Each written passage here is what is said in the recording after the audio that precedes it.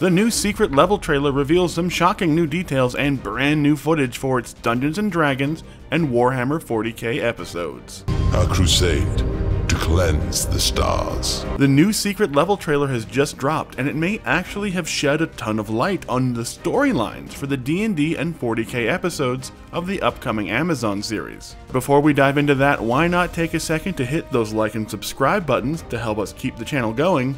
Then let's take a look at these huge new reveals. Can't wait!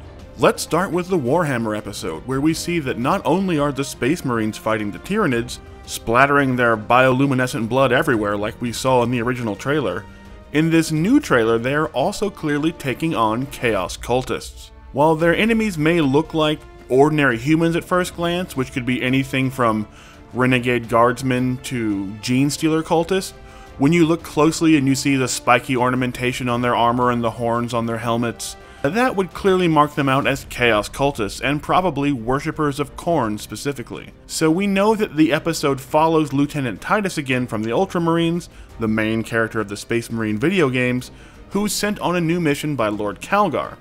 But now we know that that mission most likely is going to span multiple planets, with Titus taking on the Tyranids on one, and the forces of Chaos on the other, in a massive quest to wipe out the Xenos and heretics that plague the Empire of Man.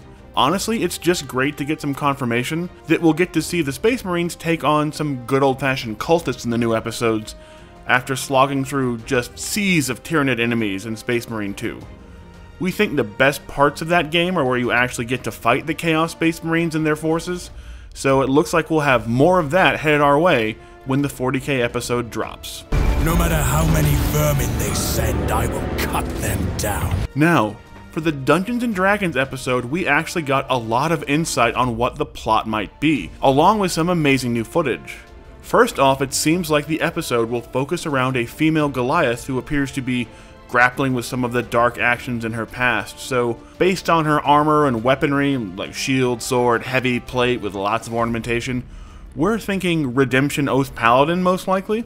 We also got a shot of what appears to be a Dwarven monk, using their catch projectiles ability to snatch an arrow out of the air and return it to sender with lethal effect. We also see a glimpse of the full party as they head out to attack Tiamat, with the Goliaths trying to reassure their wizard that he is not alone and doesn't need to try and hold back the power of the dragon god by himself. Now, while Tiamat is a popular character in D&D, outside of Dragonlance, which this clearly will not be based in, there is really only one major story and adventure that focuses heavily on the Queen of Chromatic Dragons, and that's one of the classic OG adventures of 5th edition, Tyranny of Dragons, which follows a party as they fight the Cult of the Dragon and their plans to release Tiamat from the Nine Hells, and which ends with the party fighting an aspect of Tiamat herself. Now, we know D&D and Wizards of the Coast are very fond of this storyline, as it's been reprinted and repackaged from its original 2014 release, and it's shown up as a module in their popular Neverwinter MMORPG. So could we be getting an abbreviated version of that story in the new Secret Level series? They certainly appear to be fighting robed figures that could be dragon cultists,